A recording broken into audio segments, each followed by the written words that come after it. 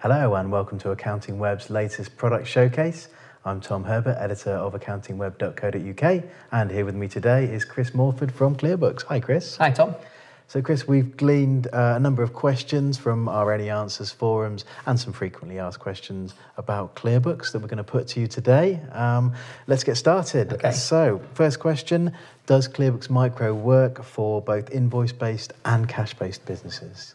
Yeah, sure. So ClearBooks Micro has two different modes. So one for those invoice-style businesses where they need to record an invoice and then mark it as paid. And one for those businesses that operate more of a cash-based style business, like a restaurant or a retailer. So let me show you what it looks like. So ClearBooks Micro for sales invoices, it allows you to record the actual invoice record here. And we also have the opportunity to do the same for bills. So if I was just to say I got a bill from British Gas in here, I could record this as a bill for my gas bill. You'll notice how the amount excluding VAT has been automatically calculated. And I also have the opportunity to select the expense type on here so I can code it correctly. I then have the option to go into the bank, record a money out transaction, and then allocate that to that bill to mark it as paid. And save. It's as simple as that. Fantastic, thank you Chris. So that's for invoice-based businesses, but what about cash-based businesses? So for cash-based businesses, we strip it right back to basics. It's really simple. So let's say, for example, we had our daily takings as a shop, and I can record a transaction here of £500. I can then say that that was the 10th of October takings. And then it's as simple as that, and I've recorded that as a money in transaction. Fantastic, thank you very much, Chris. Second question, obviously in retail businesses, people sell products at different VAT rates. How does ClearBooks Micro handle that? Sure, so if we take this example of the 9th of October takings, and let's say there were different rates within that for one particular deposit.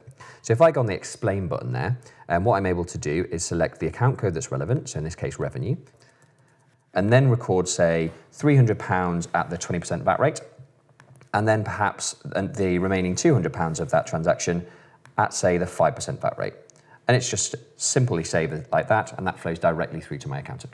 Lovely, nice and simple. We've had a lot of feedback via our Accounting Excellence Awards and Software Excellence Awards around the importance of reporting for accountants now.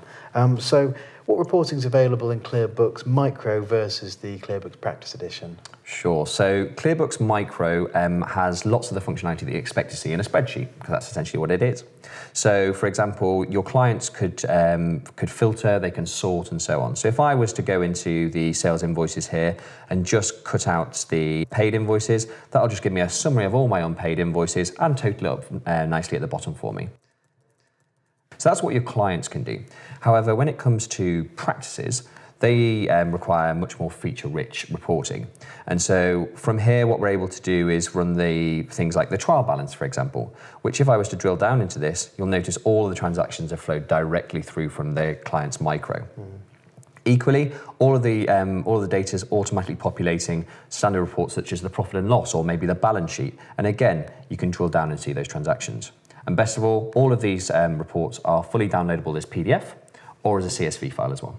Great, extremely useful. Thank you very much for that, Chris. That's about all we've got time for today. To see more on how accountants are using ClearBooks, visit their software reviews page.